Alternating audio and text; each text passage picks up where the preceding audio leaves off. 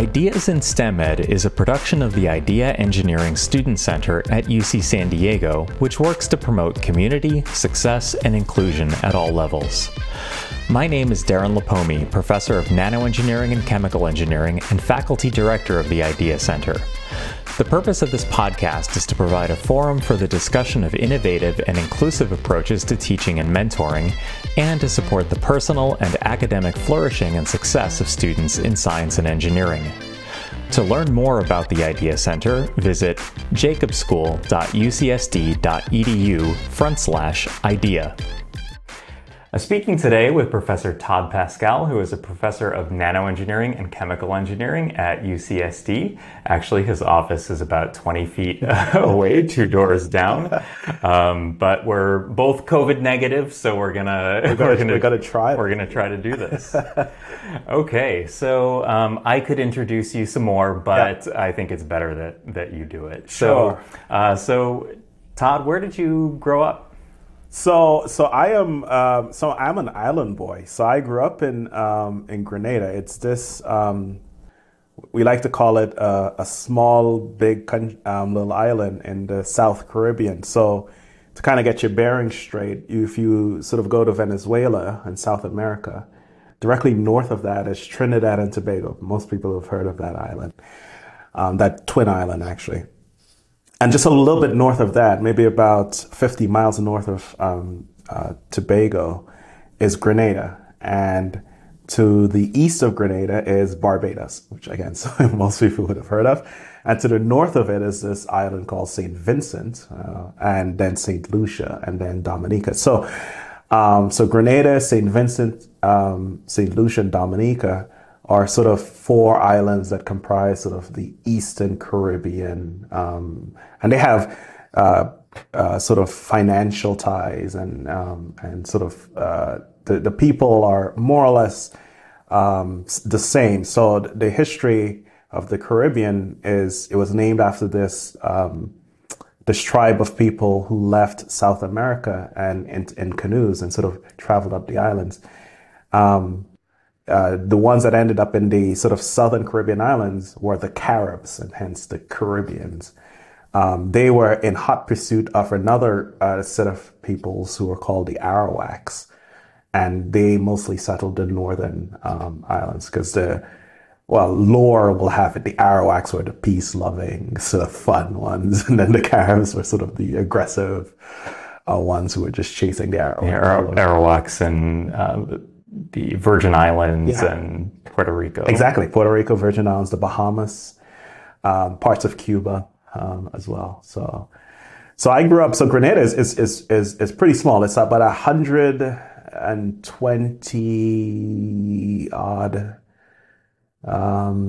square miles maybe. So 10 by 10, 11 by 11, pretty small island. 100 UCSDs. Yeah, exactly. And about 2.5 UCSDs in population. So the total population of the island has stayed remarkably the same for 40 years. It's about 95 to 100,000 people. And a lot of that is just because people like me leave. So how does a boy become interested in material science? Yeah, it's an interesting thing because we it's still under, it was a British colony. There was a lot of infighting between the Brits and the French. So about half of the island has French names. So I grew up in this little village called Boucherjou, beautiful bay in French. And my family had, for what we can tell, my family had been there for maybe about 100 years. It was extremely tiny village, maybe about 100 people. So I probably was somehow related to just about every one of them. And they let me know it whenever we go back. So it's under the British system. The Brits were sort of the last colonial power there. And so the schooling system is very much a British. So I went to primary school and then secondary school and all of that.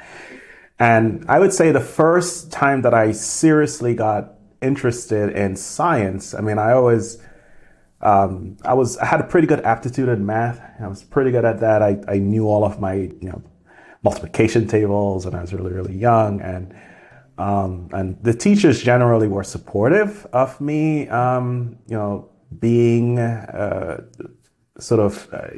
partaking what they considered the hardest thing to do, which was science. And so they were like, yeah, maybe you should do chemistry or something, because you seem like you might be pretty decent at that. And when I was in secondary school, which is equivalent of high school, I had an amazing science teacher. He was both my physics and chemistry teacher at the same time. And that was, when he was not my biology teacher, and I hated biology because it was presented to us that you just need to remember all these things. Mm-hmm. And I have still to this day a terrible memory.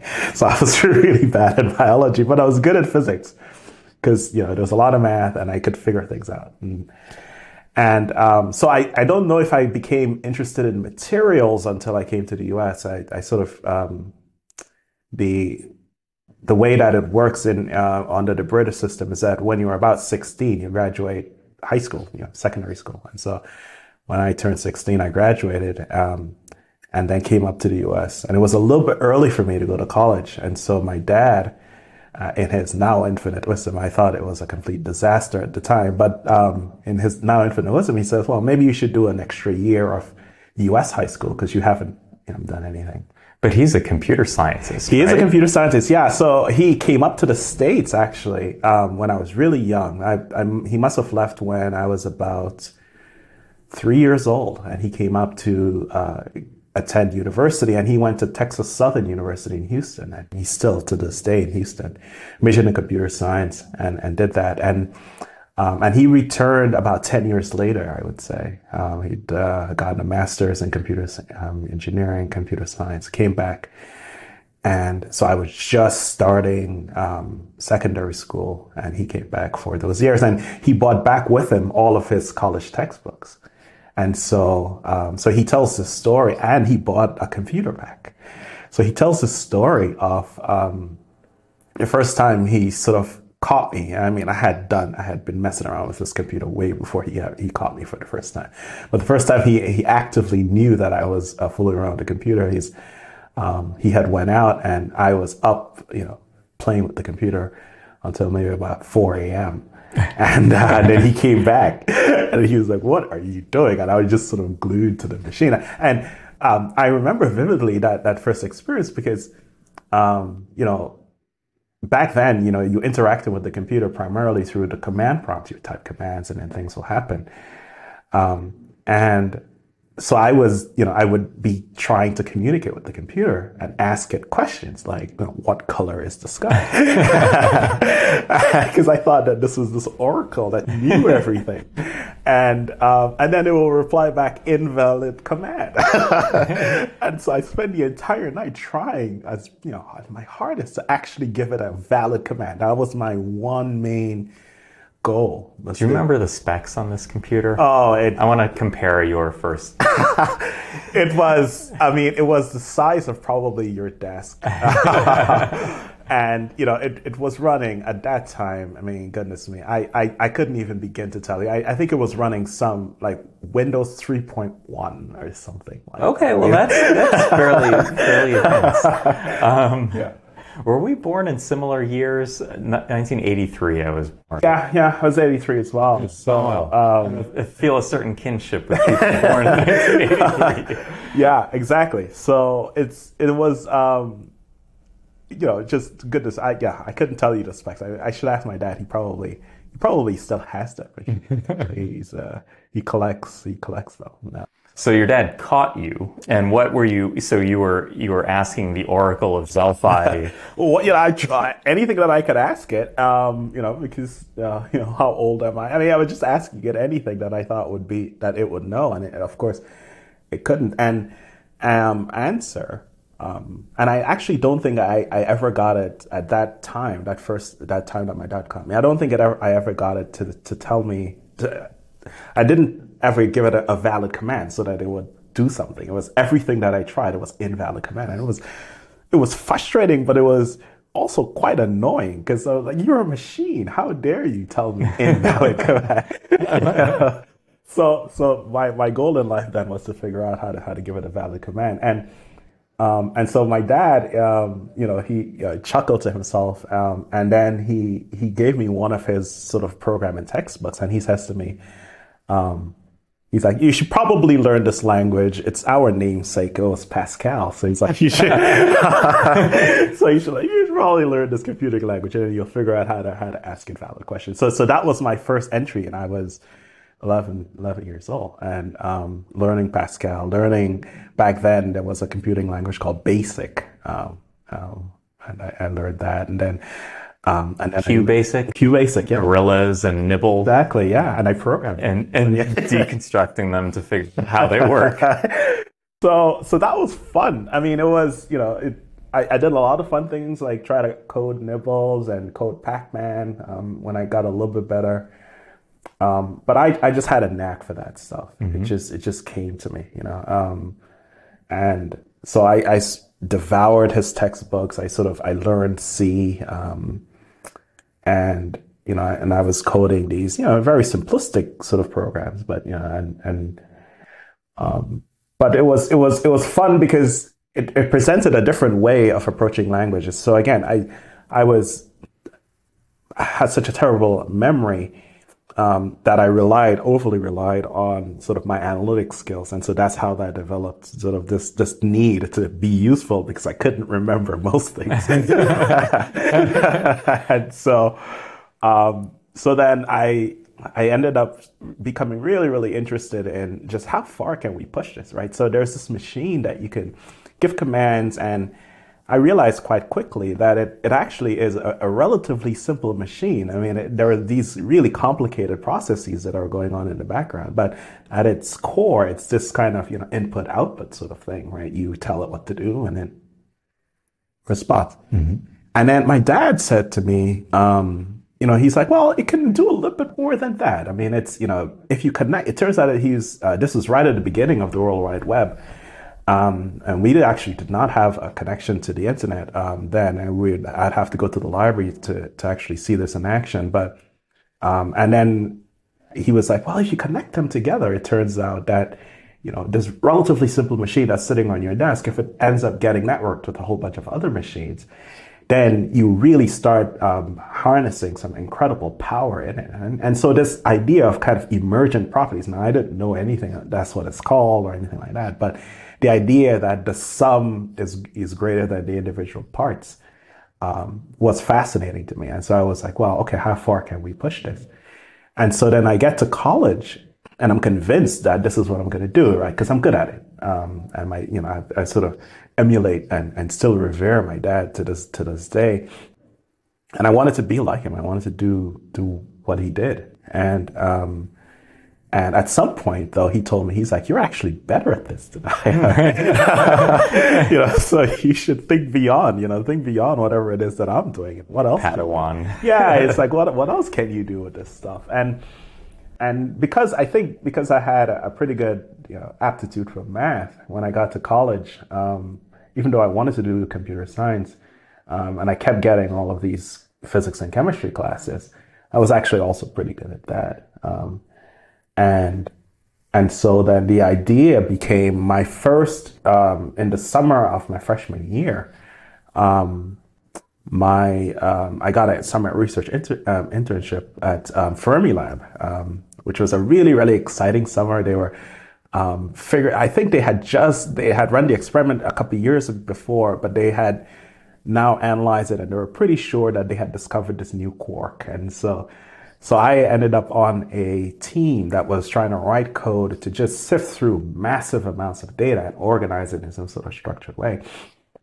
Working with this staff scientist called Dr. Dave Ritchie at the time, and he was a Perl guru. It's this scripting language called Perl, and he had written hundreds of thousands of lines of Perl. So here I am, he's like, okay, Mr. Big Shot, C and all of that, but I'll show you how to actually organize data.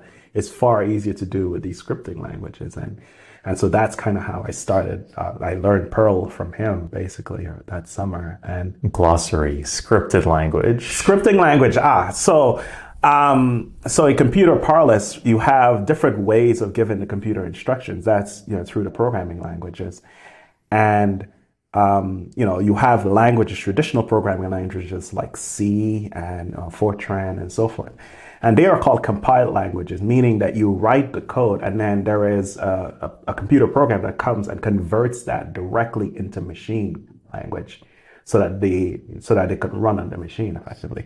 Scripting languages are a layer above that. So Python is sort of the most popular one these days, but Perl was an OG, one of the original ones. They're a level above that. They don't actually get compiled. As the code is executed line by line, sort of the computer is interpreting it line by line. It's not this one big compiled machine code that's running. And because it's sort of not compiled at runtime, it's slower typically. Although Python is pretty fast these days because it has to be interpreted one line at a time. But it does, because it's not compiled code, it does allow you the flexibility to be more general in terms of the structure of the language. So you can write it in sort of less regimented forms. You don't need to know too much structure, and you can just flop on it, right? And Python is a little bit more structured, but Perl at the time, anything goes. You just have a general format and you can just write it. So, which is great for a beginner. And so I learned Perl that summer, and that was my first, I think, introduction to using computing, because I knew how to make games. I knew how to, I knew that banks used this for stuff, but that was my first inkling that you could use it in science, and that then germinated in my mind the idea that maybe we could start solving problems in physics and chemistry and then material science using computing. So you had this inkling, and you decided to go to grad school. And that involved a pretty big move. Yeah, I did. From Philadelphia to LA. Well, so when were you in New York City then? So when I originally came up with my dad, so he was living in New York City at the time, and then moved to Houston. Because he wanted a bigger yard, primarily. I was sick and tired of living in a box in New York City, and sort of got himself this huge place in Houston. So I didn't actually spend that much time in New York. My mom lived there, and so I was sort of in between in undergrad, basically. I would spend most of my time in Philly, but then I would go over to New York and hang out with my mom. And that was interesting because, obviously New York, you come for most people from the Caribbean, I would say, whenever they say, and they would say this in sort of local, we're going to America, that really means New York City. so that is the kind of meeting point for so much of Caribbean culture, right? It's sort of New York, and particularly meaning that you're going to go to Brooklyn. And so that's where my mom was. And so growing up there is not growing up there, but visiting there over the years, and then when I was in college, you kind of feel almost like you're back in the Caribbean. You get all the same foods. You get the people all kind of look the same. They're walking around. They all sound the same. Was your undergraduate major was chemistry or chemistry? Physics? Yeah, it was chemistry. I had a double major in chemistry and math, but I probably took enough physics classes to get a minor in it. But at that point, I was really impatient, in that I wanted to go on to the next thing. I really did. And so I finished undergrad in 3 years, but then I took a year off. Much like, when I came from high school, I more or less in Grenada, I took a year off, even though I did a year of high school, in the US. A full major in math, full major in chemistry, and an effective minor in physics in 3 years. Yeah, okay. Well, so the thing is, right? So my kind of gap year, I would call it, from high school in Grenada to college, when I did that year in the US. I had fulfilled all of the requirements. The only thing that I had to do was U.S. history, obviously. So I took, AP history, as it turned out. And then gym or physical education. so then I enrolled. I took a ballroom dancing class. So you applied your knowledge of ballroom dancing and gym to Caltech. Yeah. But your gap year, did you spend that in the States or? I spent that in the States. So I graduated and I knew I wanted to do the next thing. My second summer in undergrad, I did a summer internship at Caltech, and that was great. And I kind of had a feeling that I wanted to go there for grad school. Coming from the East Coast, the culture in the West was just so different and so foreign, but kind of familiar. I mean, and I'll explain that. Foreign in the sense that Southern California just has a vibe to it that is unlike anywhere else, basically. But familiar in the sense that people are relatively laid back, and that's kind of like an island vibe almost. And so I was like, okay, I really like this. It's different than what I grew up with, but it's also kind of familiar. Even though it's Caltech. And it turns out that I had, by probably just dumb luck, but I ended up making some of the most amazing friends when I started grad school, one of whom was my grad school housemate, and is now a professor in chemistry, Brian Zid. Mm-hmm. And it was, so I had this kind of core group of guys and young ladies that we all hung out. We all labored over the punishing classes and the unforgiving, unrelenting teachers, and the super smart undergrads who would take all of the grad courses and show us all up. Yeah, I experienced that. But we formed this really, really neat community, and so that was my release valve. And we did a lot of hiking, we did a lot of outdoor stuff, we did a lot of partying. Well, not a lot, but enough to stay sane, hanging out with UCLA folks. And so that was it was intense, of course, and there were my PhD advisor, Bill Goddard, and was my summer research advisor when I was there. And he at the time had a huge group. When I was there, and this is a theory group, mind you, we had about 70 people. Wow, this is incredible. And somehow he managed it.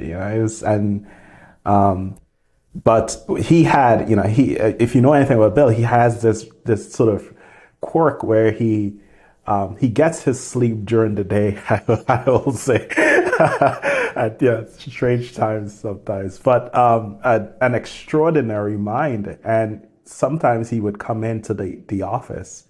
I don't know how his wife Yvonne, who I adore and got to know really well, allowed this, but sometimes he would come in the office and it'd be 4 a.m. And I think it might have been at the end of my first year, and I'm not sure why I was up at 4 a.m. still working, but he came in and then on a Saturday, and then that ended up being our thing. We would sort of have these early morning meetings all the time. Wow. And and it was great because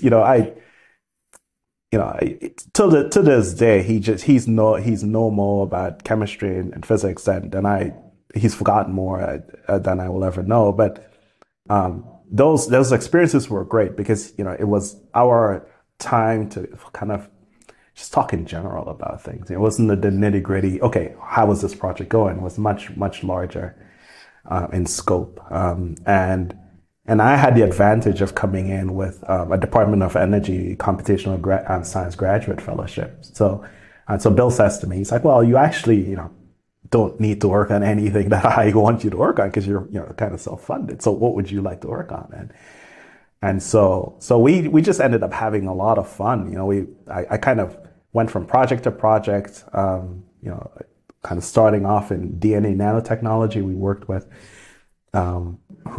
someone who's probably the pioneer in that field, Ned Seaman at NYU, who's recently passed away. And he was now creating these little DNA nanorobots that you can sort of caused to walk along a sidewalk. And then the question is, what did the atomic structure of these things look like? And so that was my first project. What was your thesis title? My thesis title was something along the lines of first principles investigation of nanostructures, and very focused. Very focused, of course. And that was because I was doing so many projects that I really didn't have a unified theme. My thesis title is Unconventional Approaches to Micro and Nanofabrication for Electronic and Optical Applications. Well, there you go. Well, you knew what you wanted. Yeah, me, I was just, we had this, the early papers that come out of grad school kind of just spans, soft materials, hard materials, kind of hardcore chaos theory to sort of more, just specific algorithms to solve specific problems. Did you know you wanted to continue in academia at the end of grad school? I did.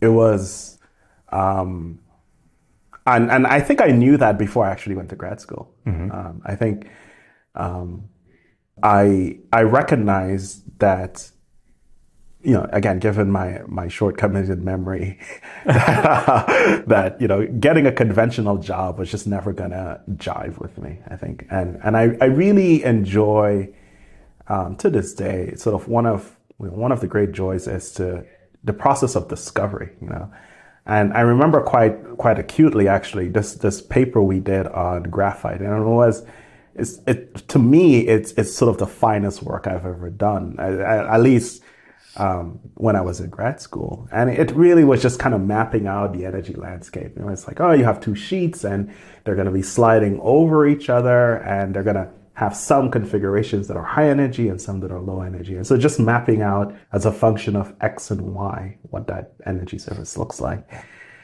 And so then I come up with this huge data set, and I'm thinking to myself, how do I make sense of this? And so then I write a code to actually visualize it and visualize it, the potential energy surface. And I remember when I saw the first image of that, and I was like, wow, this is cool, and this is what I want to do going forward.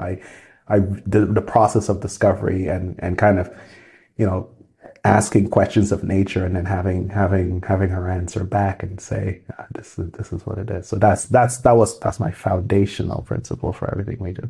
And then the typical next step in the trajectory is to do a postdoc at another top 10, top 20 school.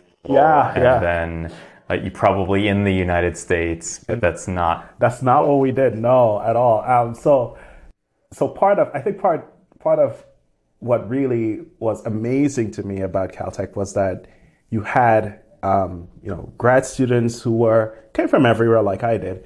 The undergrads are just incredible and weird in their own way. But then you have these postdocs, some of whom are there for a short time, some of them who are longer. But then they are these independent people, that they come in with their ideas. They're working in someone's lab, but they pretty much this kind of self-contained unit. And that sort of stuff is encouraged, to the fact that they have this class of research scientists as well that sort of are on campus and are specialists in one thing or another. And so I kept running into so many of these people, and the postdocs in particular, who were, came from everywhere, as I said, and were just really, really talented. And one of them, Yusung Jung, was left. He worked with Rudy Marcus, but then at Caltech, but he also interfaced with Bill quite a lot. And him and I ended up having lots of talks over beer about computational material science. And then he had just got an offer to start his own research lab at KAIST in Korea. And then, so towards the end, again, my thesis is pretty scattered. There's a central unifying theme, but it's just sort of applied to a whole bunch of different things. And he says to me, what, I think that if you were to come and spend a little bit of time with me in Korea, that this would be, we could really focus on and kind of this one project dealing with water desalination. I think we could make some really good headway there. And so I applied and got this postdoc fellowship for the NSF, international fellowship to kind of to facilitate that. And so I went there thinking that I would spend, 9 months to a year. And then a year and a half later, I'm starting to finally get, feel my footing. Along the way, when I'm in Korea, I'm able to kind of travel through Asia and all over Asia, and even had a short, about a week and a half in Russia. And then, my girlfriend at the time, wife now, was living in London. So she was very upset at me, because she was like, well, first of all, you leave, LA, which is hard enough. It's an 11-hour flight. And then you go to Korea, and it's a 13-hour flight. And somewhere in between, you skipped over London, which is where I am.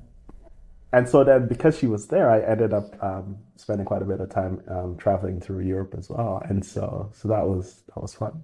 An opportunity. Yeah. Are there differences to the way that science is done? And actually, maybe we should hold off on that until we find out where you went next. Yeah. So a year and a half passed. I'm in Korea. I am loving life. I spent some time in Japan while I'm there, and it's, to this day, if there was somewhere else that I would move from the US, it would be to Japan. I am absolutely in love with that place.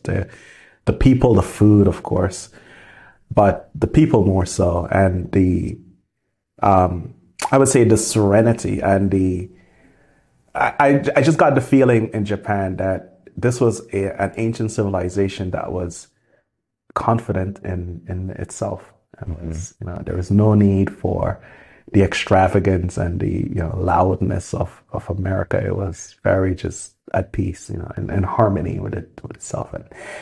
And that appeals to me at a very fundamental level. And so I really enjoyed, all of Southeast Asia and northern. I sort of went up and down with Hong Kong and in Vietnam and all, just as many of those places as I could.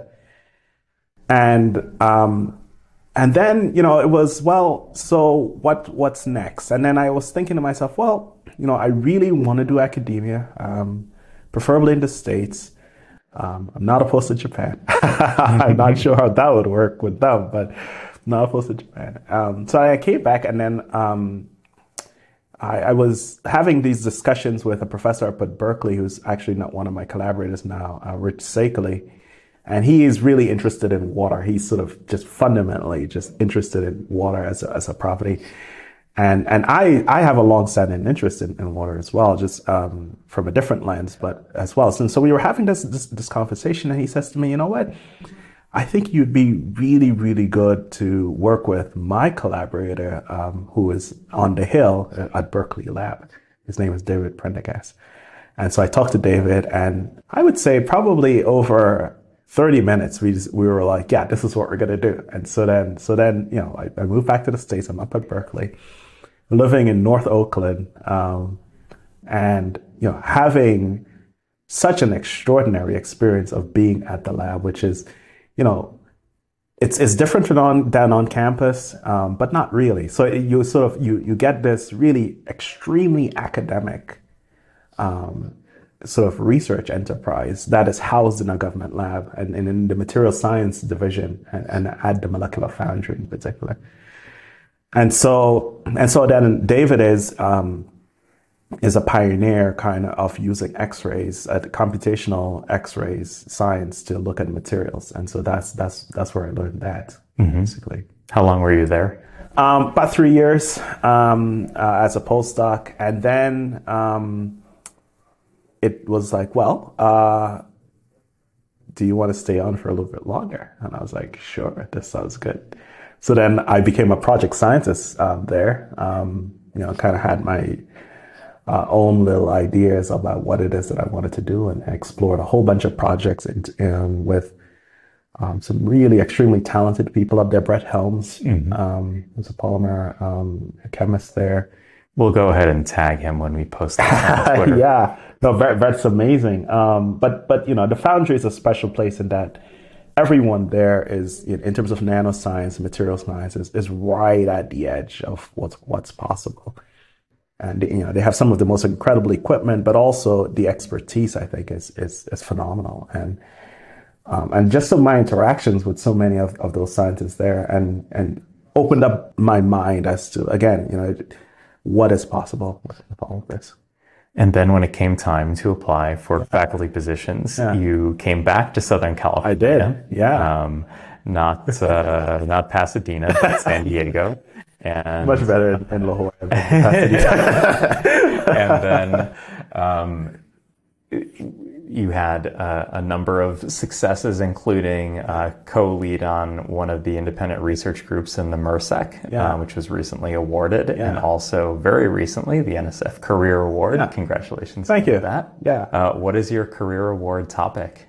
If you don't mind. Sure. Yeah. The Career Award effectively is focused on what to me is one of my craziest idea. The crazy idea being, okay, we have batteries, we create them, we they power our phones. They're relatively simple electrochemical devices, 3 parts: an anode, a cathode, and something that prevents electrons from going between the two is called an electrolyte. People, we have incredible electrochemists and battery scientists down here at experimentalists at UCSD. I would put our program up against anyone, and they are really creative in figuring out how to optimize these devices and new materials for these devices. But if you talk to any one of them, they will tell you that there is still a lack of fundamental understanding about what really happens when an atom leaves one of the electrode, goes to the electrolyte, and then goes back to the other electrode. I mean, we know in general terms that this is what's happening, obviously, because the battery works. But how does it happen, right? I mean, that's what the career is about. It's about trying to use theory to actually do a virtual nano battery. We're going to create a nano battery and put it on the computer, and we're going to discharge it, and we're going to charge it, and we're going to see all of the chemistries that are happening at atomic level, because we have control over that as theorists. We can model the physics at that level relatively straightforwardly. Can you define, with the goal of differentiating these terms, theory, computation, and modeling? Yeah, so it's, if I use them interchangeably, if you're a purist, you probably scoff at that and say, these modelers are not real theorists. So theory would be anything, almost traditional theory would be pen and paper, writing down equations, solving them, and figuring out what are the ingredients of using that equation to apply to some real system. Simulation then would be the actual act of applying these equations to look at the material properties. Or simulation and computation are more or less much the same, I would say. Those are used interchangeably, and few people would scoff at that. Although these days there is almost another line that gets drawn where you can have data science come in, and that is less simulation and much more of analysis of simulation. And so sometimes that gets called computation as well, but it's semantics for me. And then modeling would be, okay, there is a system. How do I describe that system? Like, how do I set it up? Where do the atoms go? A lot of times, or not even the atoms, you can describe it at different levels of rigor. You can say, well, I actually don't want to go to the nanoscale. I want to go to the mesoscale. I want to go to the macro scale. And so those kinds of modeling approaches exist as well. We focus a lot of what we do on kind of nanoscale and look at atoms and molecules and electrons. That's kind of where we've parked our bus. Where do the problems come from that you solve? Are they mostly the trying to explain results that experimentalists get, or are they generated inward? Inward, more inward looking. And where does computational methodology development come in?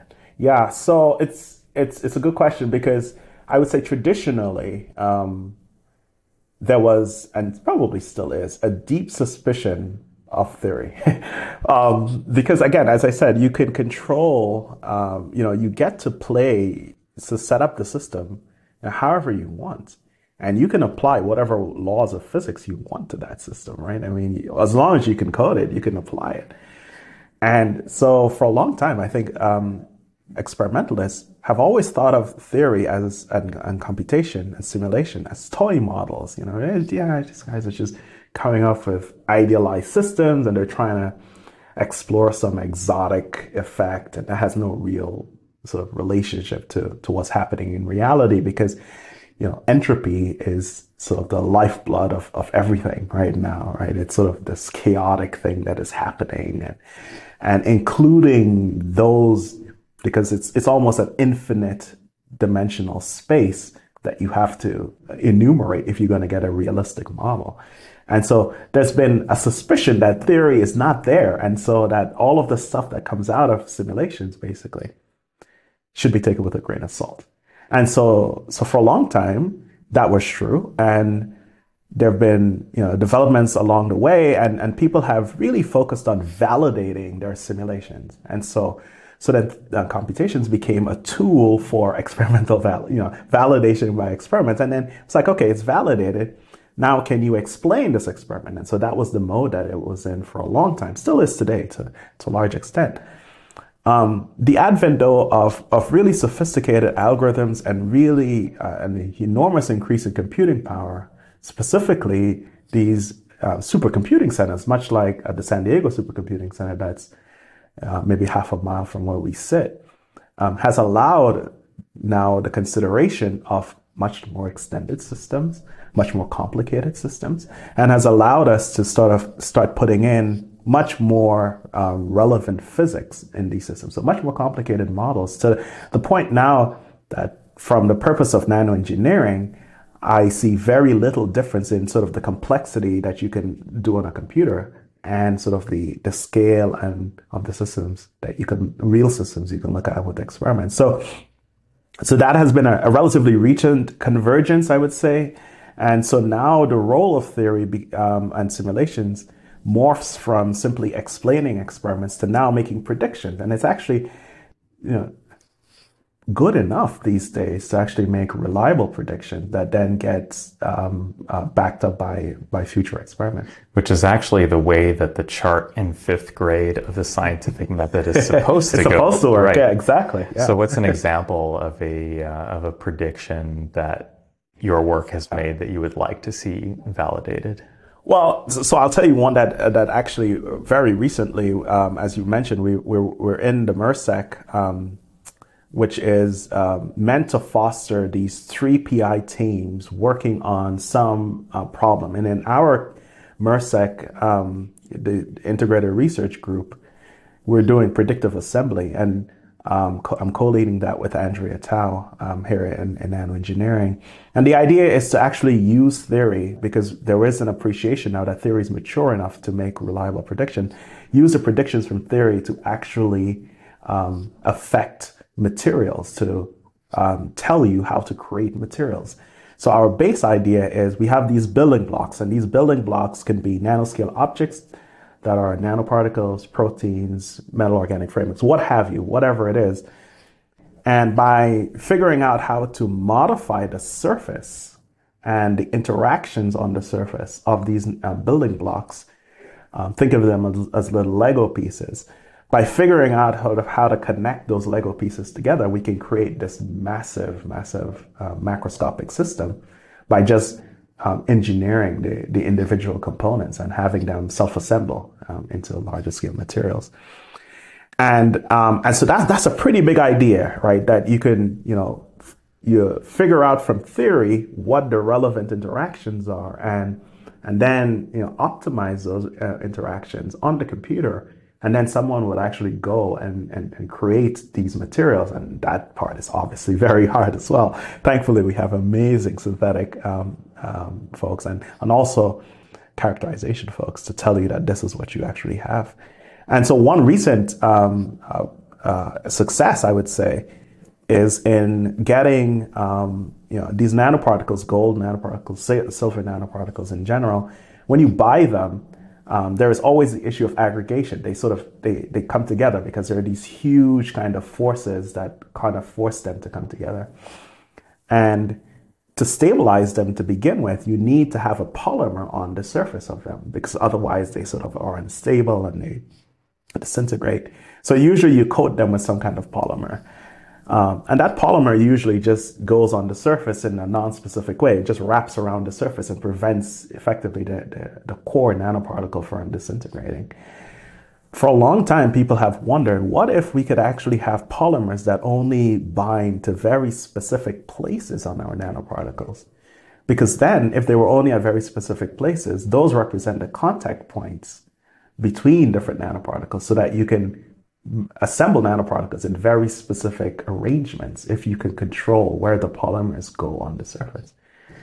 How much do your collaborators need to know about computation in order to do this, interface with me? Yeah. Not much, but thankfully they're all incredibly smart and they know a lot about computation. But specifically, the grad students are aware of the methods. Some of them have tried them. I mean, density functional theory, which is sort of, I would say, the workhorse of quantum mechanics, a way of describing electrons and the behavior of electrons. Created at UCSD, that whole theory. In fact, the building that Walter Kohn and Sham, so Kohn-Sham DFT, has been designated a historical landmark by the American Physics Society for the development of density. I didn't realize that. And they're going to have a huge dedication ceremony this summer for that. And would you say that UCSD is the pathway towards some abilities which some would consider to be unnatural? Yeah, I think that's a really fair statement.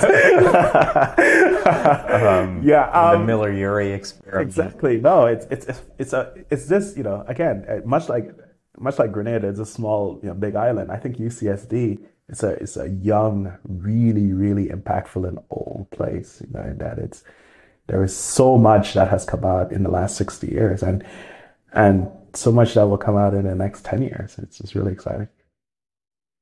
That is such a wonderful place to end, but I'm not going to end. That would have been great. I do have another question. Yeah. In the spirit of ideas in STEM ed, do you think we are doing a good enough job to encourage people to do computational science in an undergraduate curriculum? Mm-hmm. So it sounds like a lot of what you did was self-taught and like hard work in the background and like an interest in this. Yeah. But do we push it enough? No. I'll expand that to say, do we have a particularly coherent vision, not just of promoting computational sciences, but also just promoting sciences to underserved communities? No.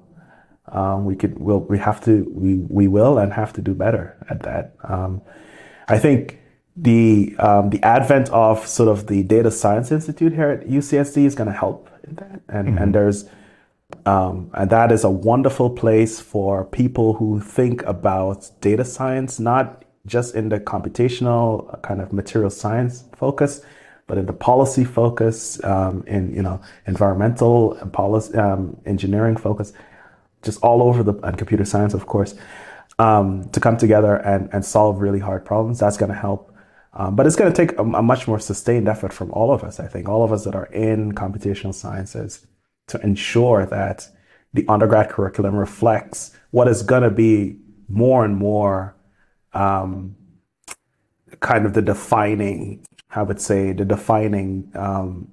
one of the defining areas of science in the near future.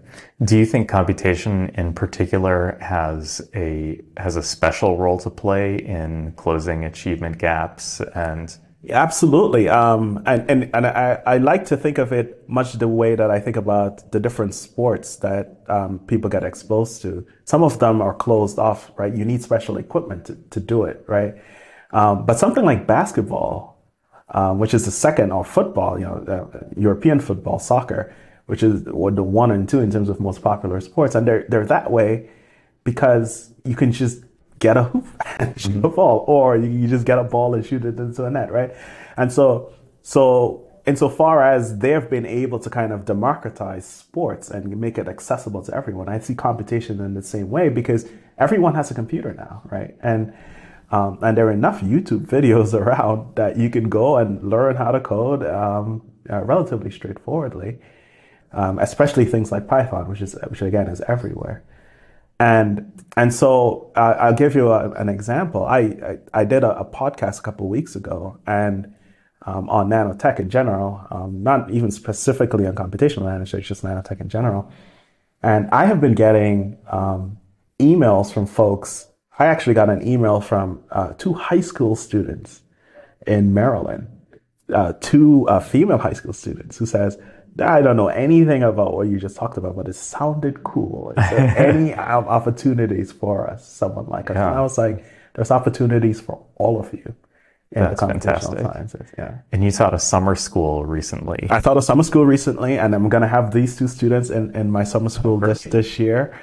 And the summer school was on sort of predictive assembly, computational predictive assembly, and introducing the methods. There are lots of different ways that one can go about doing computer simulation. So just giving them broad strokes. And then specifically, each person had a project that they were going to work on. And we worked on how to implement computational. These were primarily experimentalists, incoming graduate students, and how to apply the computational sciences to help with their particular project. And so the feedback there was amazing. And the students were so appreciative, I would say, of someone not just assuming that they would not be interested. And it turns out that there is interest. And so presenting that material in a way that's accessible then becomes paramount. And so this second year will be much, much better, I think, as we work out the kinks. Wonderful. Yeah. How can people find information about that, and how can they find information about you and your work? Sure. So this computational school is called RIMES, R-I-M-S-E. It means something that I don't remember. But if you go to mersec.ucsd.edu, that's mrsec.ucsd.edu, and under the education and outreach, they have the listing of the different summer schools. There are 3 different summer schools, one on silicon nanotechnology, run by Mike Saylor, who is the director of the center, one on living materials, run by Jordan Podolsky, who is the co-lead on the other integrated research group, and one on predictive assembly that is run by myself and Andrea Tao. And students at all levels can apply to attend the summer schools, can apply to our research programs for undergrads, and come here and participate in this really, really exciting adventure, I would say, and new directions for materials research at UCSD, where the idea is that there are no ideas that we're going to throw out, and we're going to try to, within these general frameworks of predictive assembly and living materials, we are going to just have fun and try all kinds of interesting and crazy things, and just do good science, do good engineering, and allow the students the space to really explore all that there is to see in that space. Awesome. Yeah. Tod, Pascal, thank you so much for joining us. Thank you so much. We'll see you next time. Thanks, folks. Thanks for listening to Ideas in STEM Ed, a production of the Idea Engineering Student Center in the Jacobs School of Engineering at UC San Diego. This episode was edited and engineered by Sky Lee, with theme music written and performed by John Viviani. Title art was created by Caitlin Wong. Special thanks to Sarah Eckert for guest booking and marketing. The Idea Center works to promote community, success, and inclusion at all levels. To reach us for guest suggestions and other feedback, please send an email to ideadirector@eng.ucsd.edu. And to learn more about our programs, visit jacobschool.ucsd.edu/idea. As a final note, the views expressed by me or the guests do not necessarily reflect those of the Idea Center, the Jacobs School of Engineering, or UC San Diego. See you next time.